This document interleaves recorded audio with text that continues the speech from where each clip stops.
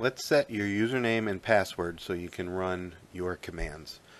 Open Tasker, go to your Wink project, and then the Tasks tab. Open the Wink Get OAuth task, and then the first step. We're going to change enter your Wink username here to whatever username you use to log into your Wink app on the phone. This is not my real username. It won't be my real password, so please don't try to hijack my house. Once you get that typed in, hit the back arrow, hit OK to confirm, and maybe the back arrow again. Now open the second action for the password. Change enter your Wink password here to whatever password you use to log into the Wink app. Again, this is not my real password. Once you have that typed in, hit the back arrow to get to the task, and hit the triangle on the bottom left to run it. You should get down to step 8. If it turned green, that means everything worked.